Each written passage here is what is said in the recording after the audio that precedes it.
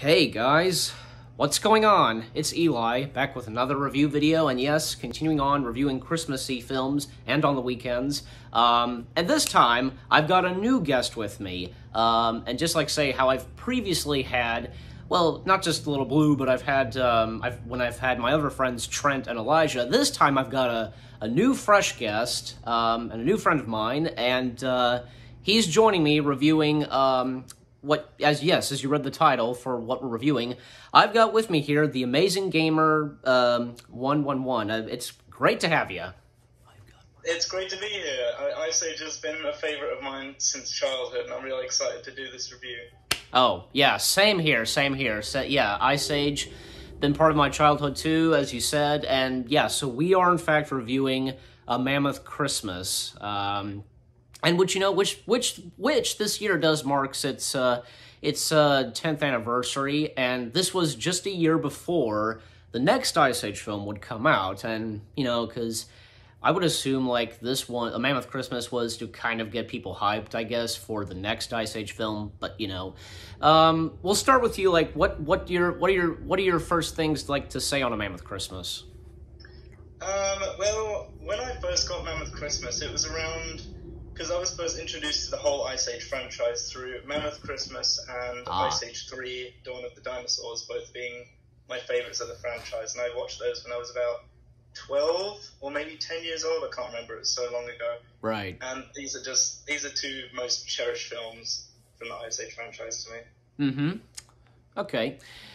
And as for me, like, when I was about, like, because this was released in 2011, and I was 10 when this came out, and you know what? I don't think it was that bad at the time of when I was 10, but I don't know, since I'm a bit older now, and, like, I'm not sure, because, you know, whether if this and the Easter special would even be considered canon to the movies. I mean, oh my gosh, when you look at, say, the Easter special, like, you're just like, what the heck is going on in this? And why are they in the East? Because in the Easter one, they're basically in the same location as they were, like, say, in Dawn of the Dinosaurs. But I'm sorry, like, how can they still be there when Peaches is a teenager, and the fact that Squint, one of Captain Gut's crew members, I mean, I just think that, you know, the Easter special was really messed up, but the Mammoth Christmas, no, they did it right. Like, the setting of it and when it took place and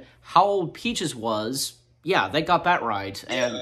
And especially since outside of the movies, this is the only time we see her as, like, let's say a toddler, because in all the other movies after number 3, we see her as a teenager or becoming an adult, so this is an interesting one. Yeah.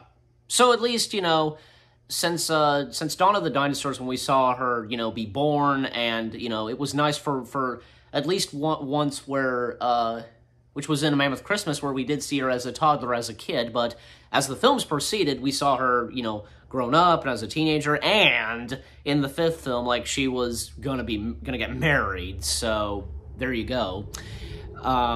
But also, trying to remember, like, oh yeah, because this was the first time since the first Ice Age film where we got, you know, like, a human character in this, and most notably, I was thinking about that as well. Yeah, because we got Santa, of course, and that's our thing too, because, I think, you know, throughout the rest of the Ice Age films, we just got the animals, and not once since the first Ice Age film we got humans, and, you know, everybody, I'll go ahead and mention this, and I know I'll probably mention this again, like, when it comes to the review of the next couple of Ice Age films, like, everybody is like, you know, what would want to see an Ice Age film where the baby, do you remember the baby's name? No, I don't remember the baby's name. Well, he does. Well, he does have a name, but I can't remember. Like, people want to see, like, there to be an Ice Age film where, you know, the baby who's now grown up, like, return, and, you know, like, that would be interesting, I think.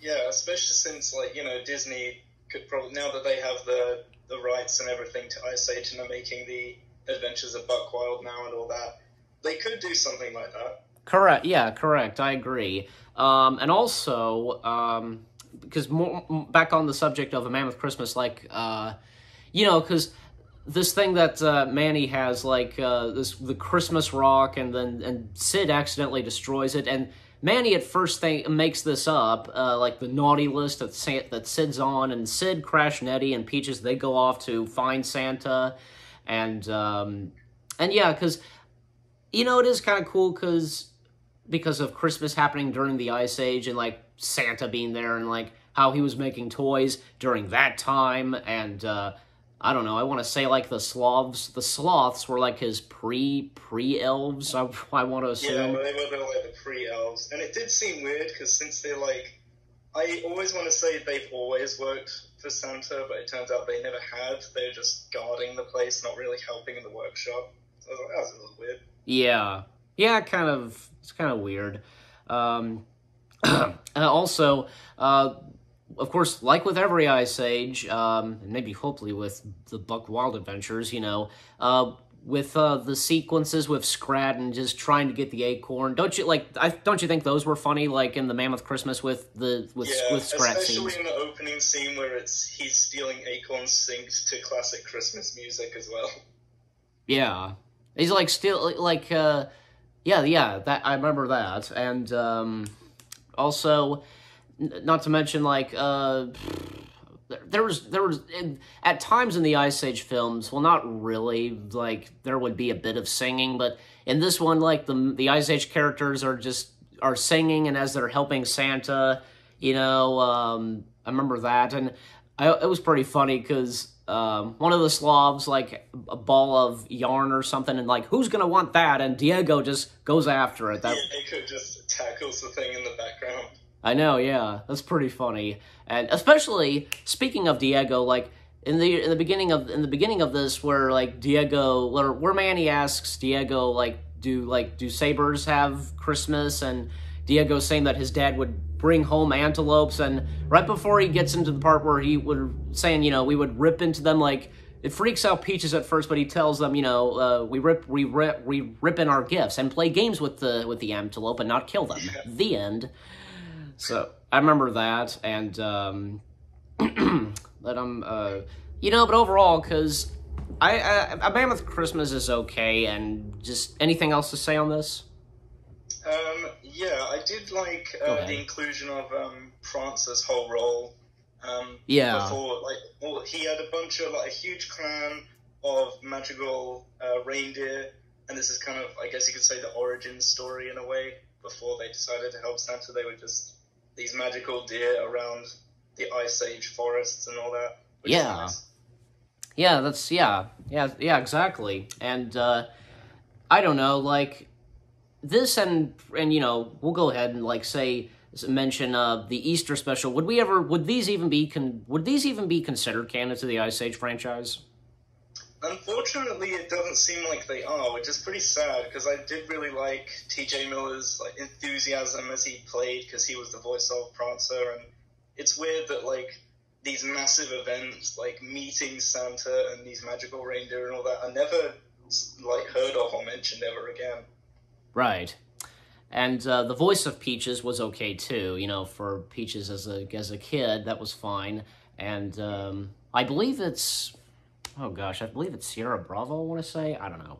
But, yeah, and of course, the ending to it, like, you know, one last scene with Scrat, and, like, he's holding onto the sleigh, and the reindeer keeps kicking him. I remember that. And, yeah, repeatedly kicking him in the face. Yeah, so that. But, overall, like, you know what? I think A Mammoth Christmas is okay, and even though, sadly, like, if it, you know, with it being not canon and such, you know, it's a bit of a shame, and you know what, because okay, this was the only time, at least for right now, where we see Peaches as a kid, and maybe for Buck Wild's Adventures, because that movie is gonna be, the setting of it is after the events of Dawn of the Dinosaurs, so maybe possibly we could once again get Peaches when she's a kid and a toddler, because that would be nice, and it would make total sense. Yeah, definitely. Because like we do see that Crash and Eddie join Buck on his adventures, so we'd have to see something with Manny and the others. And we do see that in the trailer anyway, so seeing Peaches as a kid again would be a treat. Oh, yeah. Oh, I'll have to go back and check, because I didn't see her in the trailer. But Okay, overall, because so with like, how do we rate A Mammoth Christmas? Starting with you. I personally would rate it about let's see, a 6 out of 10, a 3 out of 4 stars. Great for the most part. It's nice for the family to put on for a little bit, just a 20-minute show for the holidays. Yep. It's a little rough around the edges here and there because there was True. a few like dragged moments where Manny and that are off to go and look for the others, for Crash and Eddie and Peaches and Sid, where I feel like those could have been cut out, and yeah, we wouldn't have missed much. Mm-hmm. Yeah. Same thing with you. Like as you first said, like I'm giving this a 6 out of 10. It's okay. I think it's enjoyable. It is enjoyable to watch, and you know, it's on Disney Plus. Good thing too. And you know, you guys let us know what you thought of our review, and if you've seen this before, let us know. And yeah. So and thank you very much for joining me for the first time. And until until we do more review collabs. Oh, definitely, yeah. It was fun doing this, really. Yes, and actually, we did kind of talk about this a while back, you know, because of the subject of Ice Age. Me and the Amazing Gamer, like, we will be back doing more review collabs, and of course, reviewing, say, the next 3 Ice Age films, because I already reviewed the first 3, and why not? Because the next 3, it should be me and him, and I think that'll be great, don't you think? Yeah, definitely. Yeah, 100%. Yes, so have that to look forward to for when the next 3 Ice Age films are reviewed. Of course, the 4th and the 5th, and the Buck Wild Adventures. That'll be great, and we'll see what else there is for us to review in future review collabs. But anyway, so that's how so our ratings, 6 out of 10, and what was the other rating you gave it? 3 out of 5 stars. 3 out of 5 stars. Okay, so that too. We hope you enjoyed our review of A Mammoth Christmas. Any last words?